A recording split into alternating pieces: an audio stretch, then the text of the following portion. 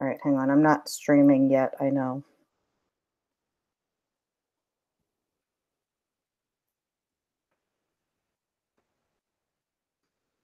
That's what I wanted. Okay.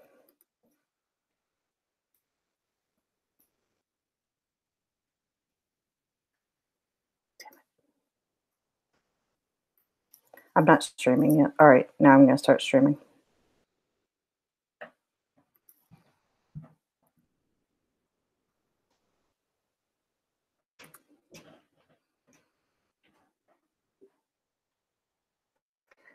Hi, everyone. Welcome to Google Classroom Intermediate. So if you did not join us this morning for the basic session, the recording of that session is already posted. So if you are a newbie to Google Classroom, you may want to check that one out first, as this one is going to start sort of mid-thought process, if you will. But I'm Megan Swope. I am one of the secondary ed tech coaches. I work predominantly at the high school in Pennsbury High School. I'm joined today by some of my ed tech colleagues, Sandy Candravi, Ray Short, Maureen Gradel, and Mike Hermann, who will be helping to moderate questions that you guys have. So as we go to take a look at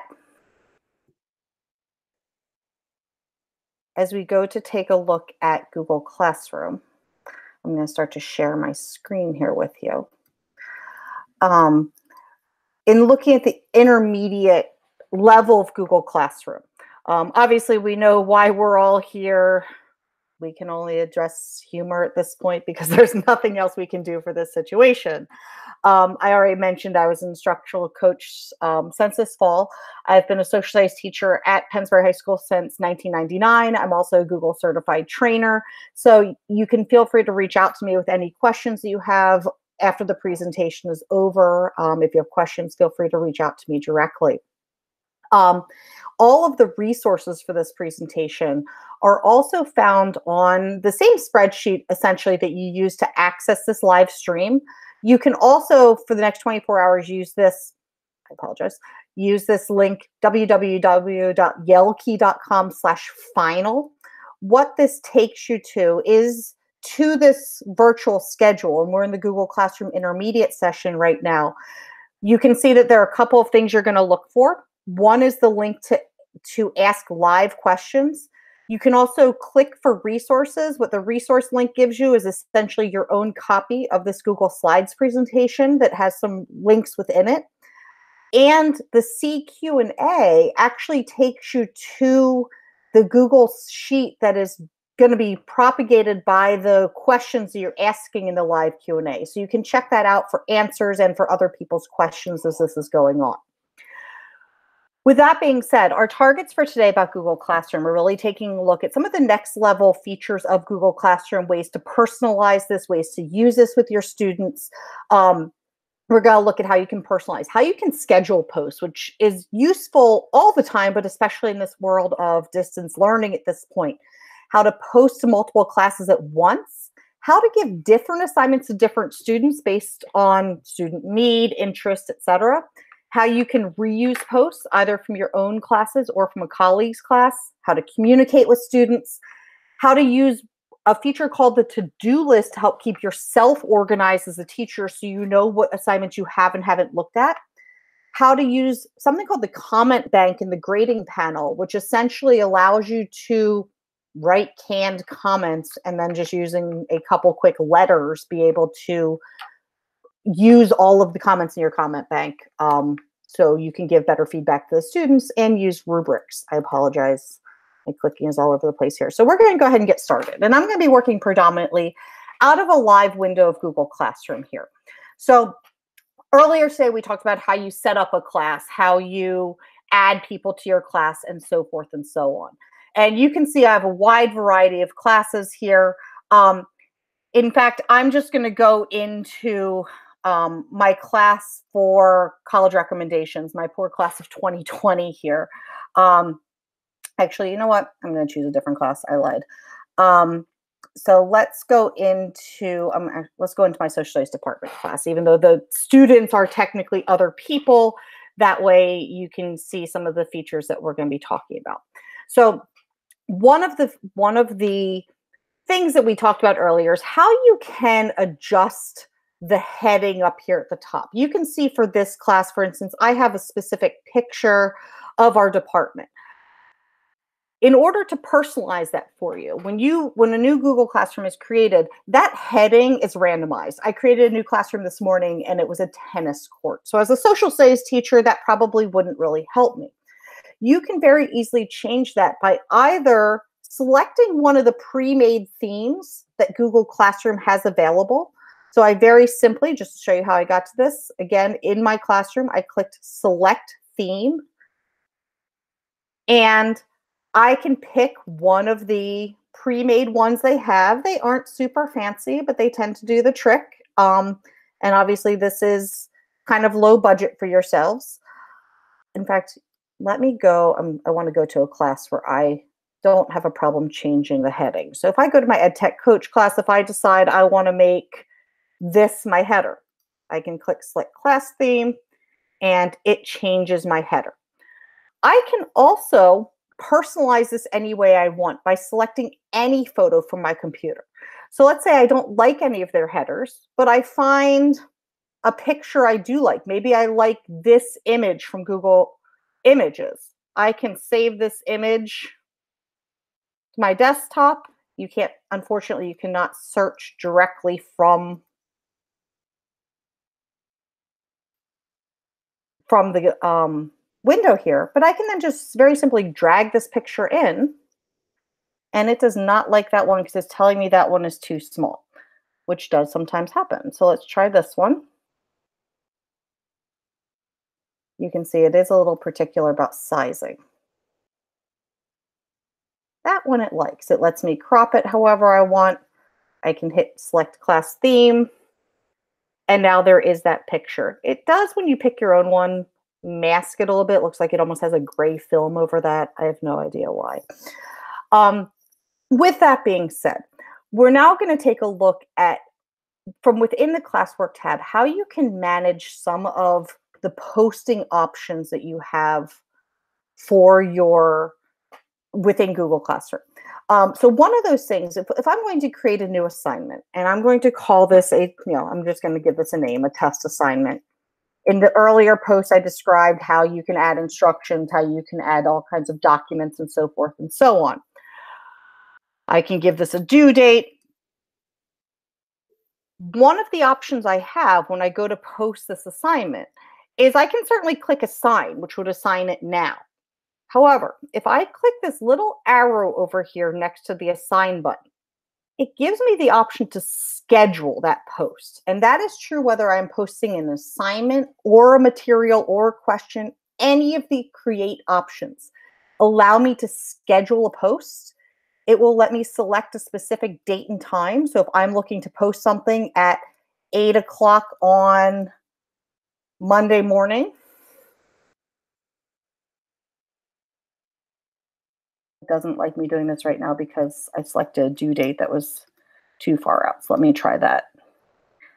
And I'm now going to schedule this for 8 o'clock again on Monday morning. That's Sunday. Let's try Monday. And I can click schedule. What happens is you can see in my stream, this says test assignment scheduled for March 30th at 8 o'clock a.m. One of the great things about that is that it will automatically post. I will in fact get an email at 8 o'clock on Monday morning that my test assignment posted. So in this world of distance learning, you can pre-fill assignments to post at particular times on particular days. I'm going to jump back over here to my chat because it looked like there was a question. How do you turn off notifications from your buddy's class? I did actually address that in the earlier presentation today. So I would suggest if you go to the virtual PD schedule, you can go watch the video from the session archive from that first class. So with that being said, getting back into my Google Classroom window, I apologize for that. Not only was I able to show you how I can schedule a post, I can also post to multiple classes at once. So I'm going to go back into the same test assignment. And I'm going to uncheck that from being scheduled because I want to be able to show you what else I can do with this. As I'm creating this assignment, over here on the right-hand side, and again, this will all be true whether I'm talking about an assignment, a material, a question, any of the create options. You'll notice that it says for. Well, the default is to post this to the classroom in which you are currently residing. However, if I click this little arrow, this is one of Google's key symbols that lets you know there's something else there. Click on it, nothing to be gained or lost. It now brings up a list of all of the classrooms I'm part of. So if I want to post this to multiple classes, if I want to post this to the middle school ed tech team, I need to post this to AP European History, I can check all of those boxes. And it's now going to go to 3 different classes. So when I click assign, it would go to all 3 of those classes. Now, you will notice, however, and this is unfortunately one of the weaknesses of Classroom right now, you can always submit this as something as feedback for them to add. You can only schedule something to post in 1 class at a time. So unfortunately, if I'm looking to assign the same assignment to 3 classes simultaneously, I can only either save that as a draft or assign that live. I cannot schedule that post. What I can do, however, if I am looking to, I'm going to come out of here for a second. If I'm looking to, for instance, take this test assignment and I want to schedule it both in this class and in my middle school class, another feature I can use is what's called the reuse post feature. So if I go to the classwork tab in the 2nd class, if I hit create and I go down to reuse post, it will bring up a window of all of my classes. You will notice it is lengthy because these are both current and archived classes. So what I need to select is the class where the assignment currently is, so I can reuse that in another class. Not only is this useful, by the way, for scheduling posts to multiple classes, this is also incredibly useful as we enter distance learning if you are borrowing assignments from other teachers. The buddy system is huge. So if I'm going to go to this Ed Tech Coach class, because I know that's where the assignment was that I just created, it will then bring up my whole list of assignments. They are in chronological order with the newest assignments that have been posted up at the top. So here's my test assignment. I simply click on it, click the button to reuse. Do not click this create new copies of all attachments. What that does is kind of makes a mess out of your Google Drive. You can use the same attachments when you repost this. So I'm going to click reuse.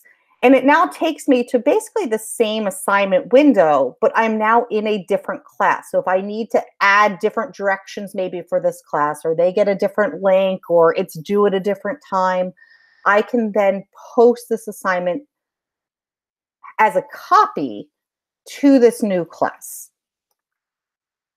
Okay. One of the other abilities, and I'm going to, again, go back to my EdTech Coach class here. One of the other abilities in terms of the ability to differentiate assignments is I'm going to go back into our test assignment here.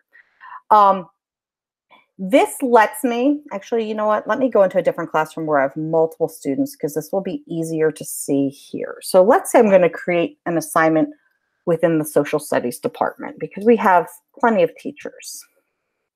So I'm posting this to the social studies department. I can give it a title, I can add directions, I can add Google Drive, links, files, and so forth and so on. The default when you post assignments is that all students in the class get the assignment. However, you can change that because just as I was able to select which classes this gets posted to, I can also select which students get this assignment. So I can say, well, you know, Kurt is not going to get this assignment, but everyone else is. I can say, I only want Mary, Eric, and Lisa to get this assignment. This is a fantastic tool for being able to differentiate to students. So if you have some students who need to do one assignment, some students who need to do another, you can easily manage this. While you as the teacher will be able to see all of these assignments. If I were to post an assignment and only post this to Ken David, which I'm going to do, and Ken David is probably going to wonder why he's about to get an email from me. When I assign this to him, he is the only one in the entire class who will see that assignment. What this means is you could technically have a topic under which the assignments are all assigned to one student or a small group of students. This is a great way to differentiate for students with accommodations and modifications. Only those students will see those assignments. Moving beyond, let me delete this from Ken so he's not wondering what the heck that is. Moving beyond the posting of assignments and some of the abilities there. There are also tremendous communication tools with students via Google Classroom. And there are a lot of different ways you can do this. First and foremost, posting assignments is communicating with the students in and of itself. You can also, on any given assignment,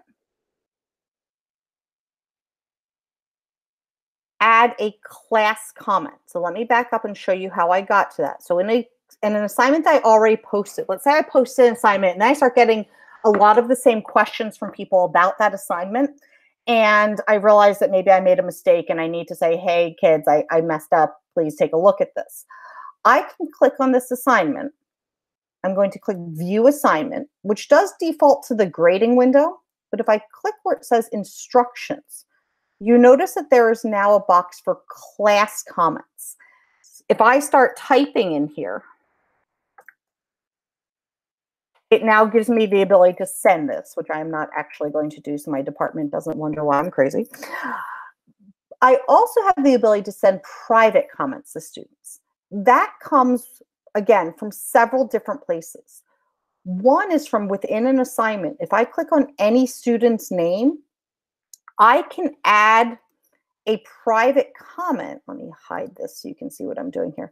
I can add a private comment that will only go to that particular student. So the key is looking for the words private versus class. A class comment is something everyone can see. If a student puts a class comment, everyone can see it. A private comment is an individual dialogue between the teacher and the student. You can do this from any assignment. What I advise is if you're trying to communicate with a student about a particular assignment. So if I'm going back into my classwork tab and a student asks me a question about, the winter 2020 Keystone schedule, and I want to add that's a bad example, that was a material, I apologize. If I want to communicate with them about the August 20th department meeting, I can specifically communicate with them about that particular assignment. One of the other places you can communicate with students is directly through the stream. This is a great place for just a message. I do not advise posting assignments here. I did explain that in my earlier session today, if you would like to go back and rewatch that. But this is just a quick shout out. Hey guys, how are you doing during this COVID crisis? Just checking in. I can also go to the People tab, and from the People tab, I have the option to email students directly. I can either email an individual student, I can select a handful of students, and by clicking Action, I can email them. I can email the whole lot of them directly from there. Now, this is obviously assuming the students are actually checking their email, which is an entirely different conversation, but I can certainly email them from there. So there are just a handful of other topics I wanted to show you, and I apologize that these are somewhat random, but these are, as I said, intermediate topics. One of them that I have found to be one of the most useful is what's called the to-do list. This is, for those of you who are list makers, this is a godsend because this is a way you can kind of keep track of which assignments you have dealt with and which ones you haven't. The to-do list is found on the forefront of every Google Classroom page that you have. In the top left corner, you have this little box here where it shows what the upcoming work is. but there's this link that says View All. And what this takes you to is a page of all of the assignments from that class with the options to review versus reviewed. As a classroom teacher, I used this methodically to keep track of which ones did I take a look at. So if I've already graded, for instance, the September 11th webinar, I can come over here to the 3 dots, click Mark as Reviewed, and it takes it off my to-do list. Now, it doesn't disappear. It's still on the stream in the classroom. This doesn't affect the student view at all. This is purely for teacher use to manage your workflow. If I made a mistake and I marked it as reviewed, but I need to go back and mark it as not reviewed, I simply click on the Reviewed tab. Here are the assignments that says I reviewed, and I can undo that. It looks like there was a question that came in. Let me take a look. How do you save Google Docs that allow students to edit, answer the questions on the document themselves? So that's by making a copy of the document for each individual student. That is a feature I talked about in the basic one. Is there a way to share the classroom with other teachers but not allow them to edit? Not really. So you can make them students in your class, but then they are unable to post. They're unable to reuse any of your posts. They can just see what you're posting. Some of this comes down to, I think, just professional courtesy. And do students get an email to notify them that you sent a private comment? Yes, they do, if they have their notification settings turned on. Again, I covered that in the basic session earlier today. And again, that also depends on the students actually checking their email. So I was just showing you the to-do list. I then want to show you 2 features with respect to grading assignments. And let me go into, I'm going to actually go into a sample class here. Yeah, sure. Let me just go back to the social studies one. Because I want to show you some options as you go to grade.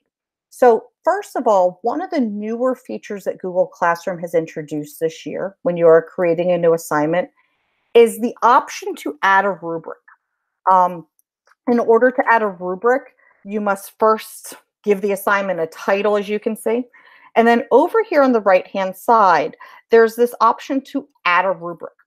And you can create a rubric.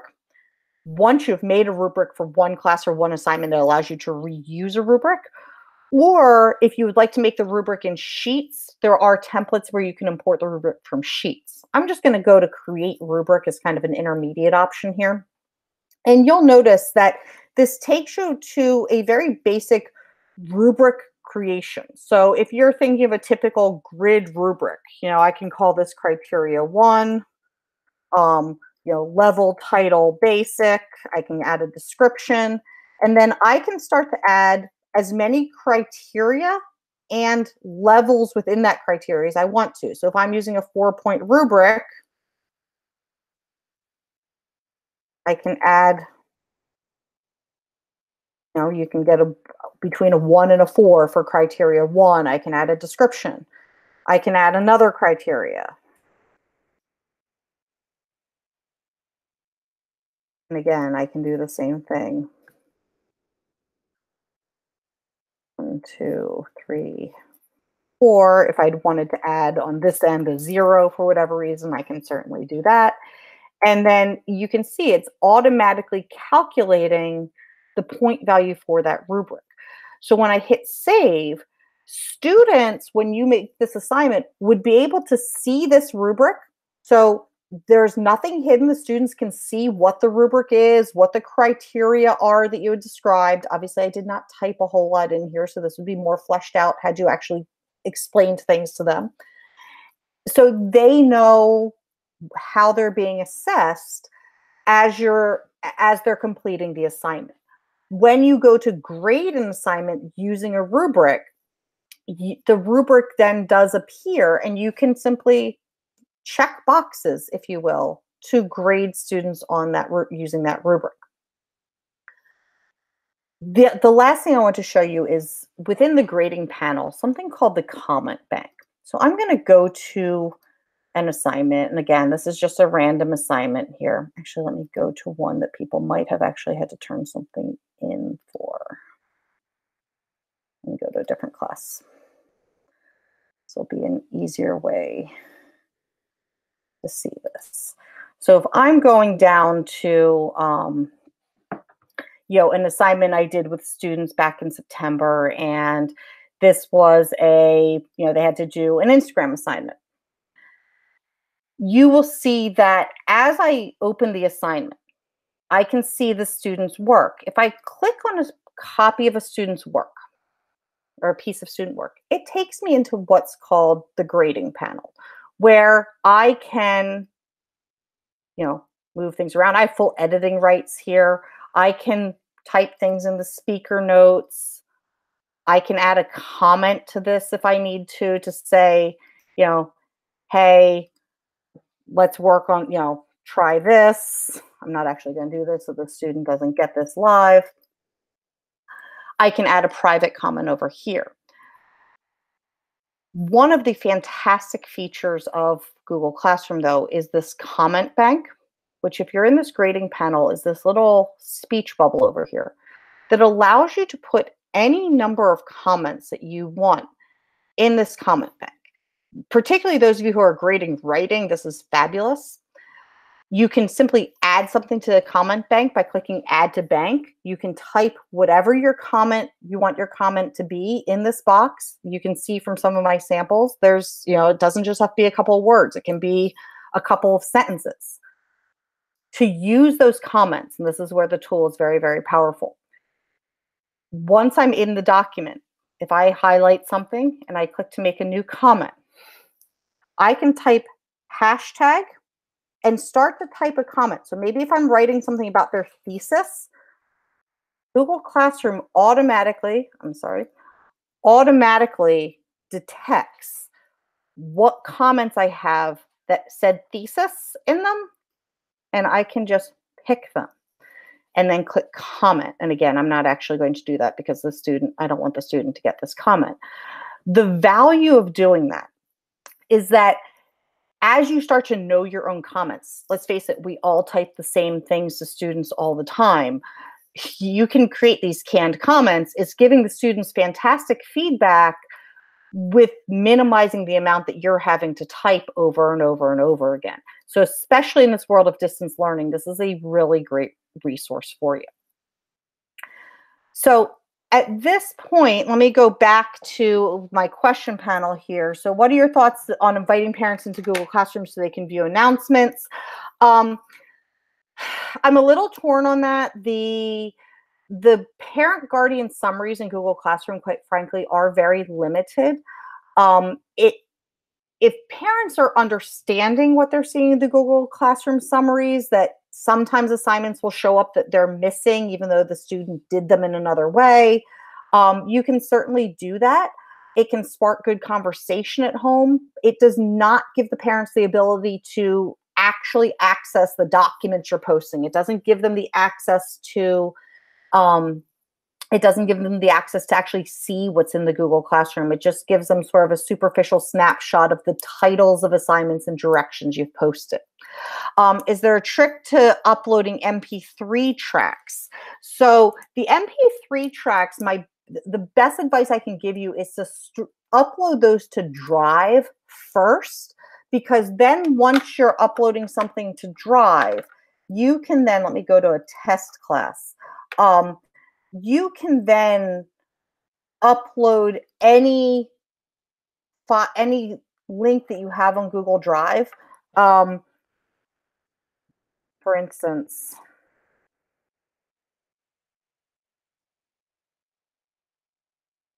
I'm just doing this one because this is one I know that I have as an audio file, if I can actually find it. There it is. So right there is an MP3 broadcast, arose by any other name. And if I click on that, it does give me the ability to add that right there. Are there any other questions? Because I know we've really kind of reached the end of our half hour here. Ray and Maureen, anything that I missed that you want to chime in about?